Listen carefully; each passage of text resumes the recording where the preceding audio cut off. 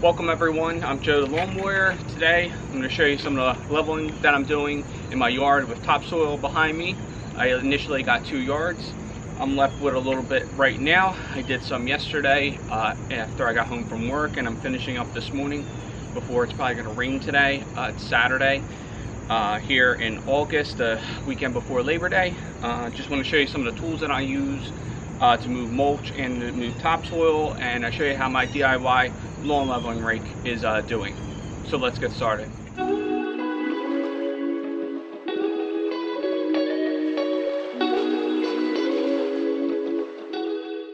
So as you can see, I have a Gorilla cart. I just got one a couple days ago. It's the 7 cubic feet Gorilla cart. It's really awesome. I suggest anyone out there that uses a traditional wheelbarrow, go check one of these out. It makes your life a lot easier. I move this stuff so much quicker, so much easier with the Gorilla cart. I'll show you how it works in a second. But just wanted to show you the tools that I use. I love a pitchfork. Pitchforks, they're so much versatile. Obviously I have the Cobalt here, one of these flat low shovels right here.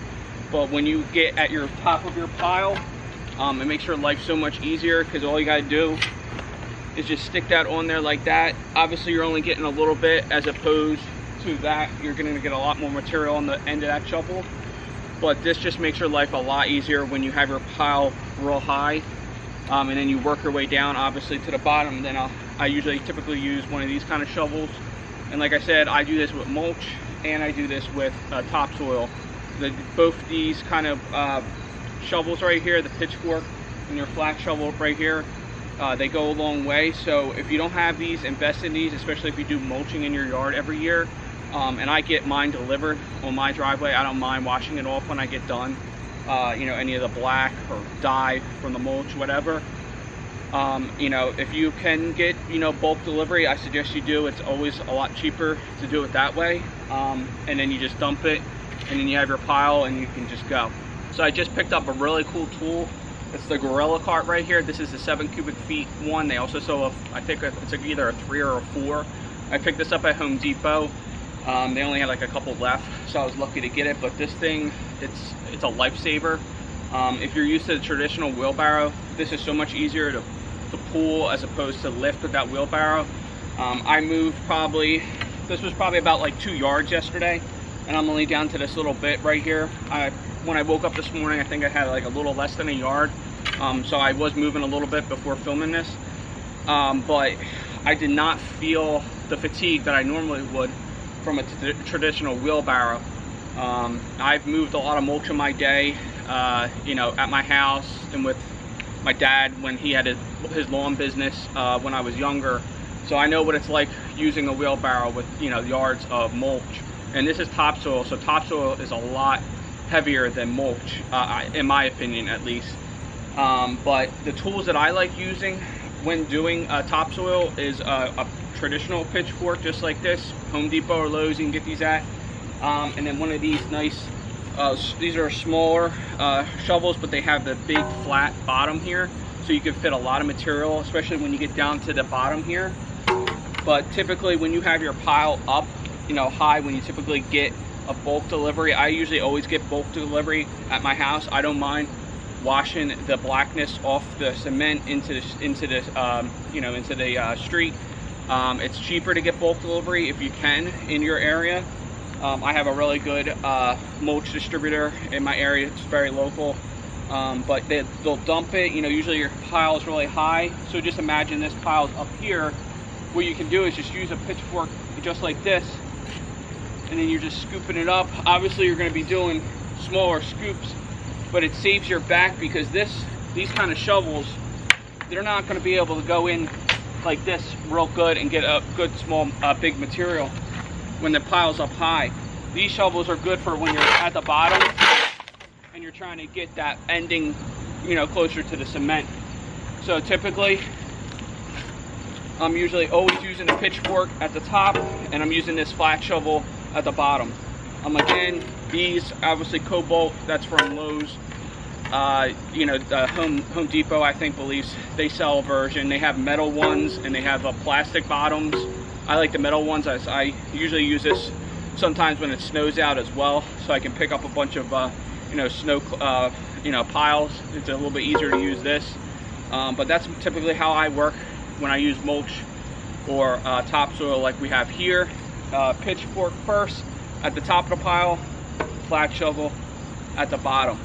I'm going to show you how this works next and why this thing is worth the money. So real nice and easy, all you gotta do is just pull the gorilla cart, and then all you gotta do is back it up into a certain area if you want it in a certain area. It does take a little bit of getting used to. What I'm going to do is I'm going to turn it so I can show you in the camera here. But I got a little bit of a low area right over here. I'm just going to fill in.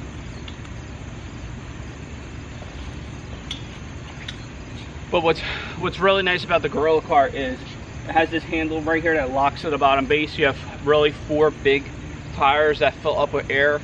You can replace them if for some reason they did get a flat tire. But what you do is you just put your handle right here, your hand right here on the handle.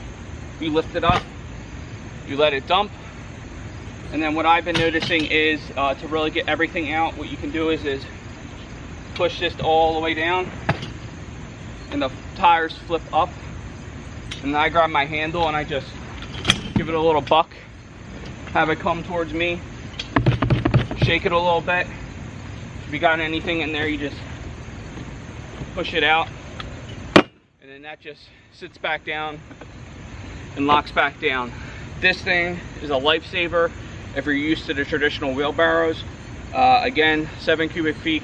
They have a smaller version as well, but it's worth it if you move a lot of mulch or topsoil throughout the year, sand even, if you do sand leveling in your yard.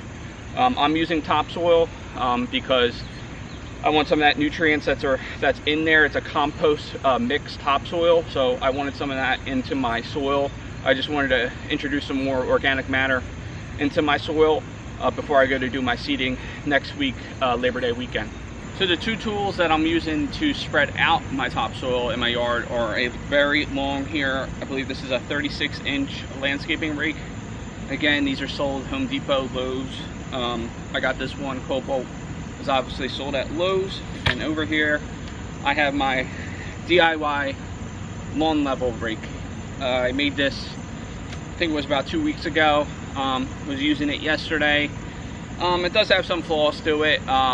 You know, it's a little bit hard to push it out from the beginning. So what I've been doing is using the landscaping rake first, and just kind of spreading the areas out that I dumped with this.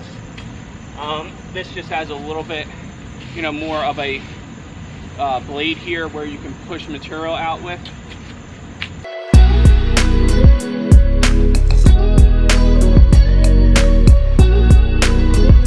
So once I get done pushing the material out with the landscape rake, I usually throw that to the side.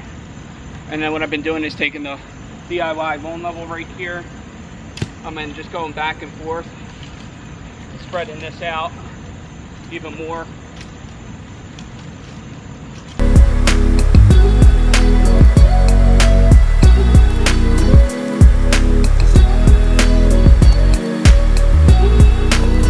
And that's pretty much it. So like I said, using the landscape rake here, the 30, I believe it's 36 inches, spreading out those piles first, coming back here with the lawn level rake that I made, the DIY. It's been holding up pretty well, I would say. None of the bolts have been coming loose or anything. Handles on there are nice and tight. You know, topsoil is heavy, that's why I'm out of breath. So it is a lot to push around, and it doesn't help that it's very humid today here in South Jersey. That's why I typically don't wear tank tops, but it's hot today, it's humid.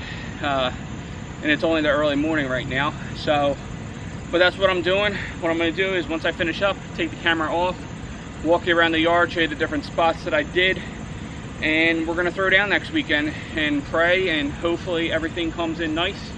I believe it will. That Mountain View seed that I'm using, it's high quality seed for my front. So hopefully everything comes in.